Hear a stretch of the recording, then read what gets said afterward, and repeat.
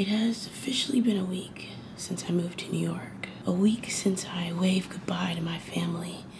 A week since I left my city. And a week since I hopped on a train to chase my dream. I'm not gonna lie, it's been hard. I'm dead broke. I didn't pack enough clothes. And I don't know anyone. And I'm constantly afraid that I'm gonna fail. Constantly looking at this huge city. Asking myself, do I even belong here?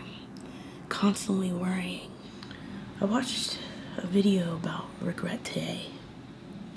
Someone in New York put up a chalkboard and wrote down the question, what is your biggest regret? So many people wrote down something they didn't do when they had the chance because of whatever reason, wondering what could have happened.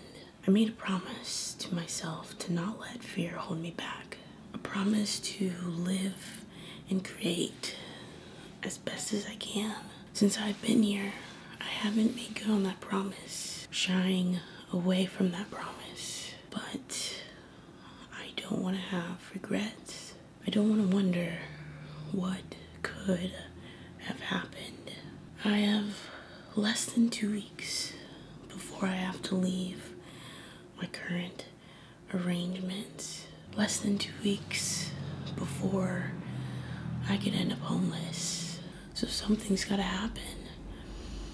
I need to make good on that promise. I need to let go of my worries and embrace this city, because the only person that can change my outcome is me. Thank you for watching, and I'll see you tomorrow. Sure, you already go against the grain, but what about the people you aspire to be like? They have their own roadmap to success. You have the responsibility to map your own.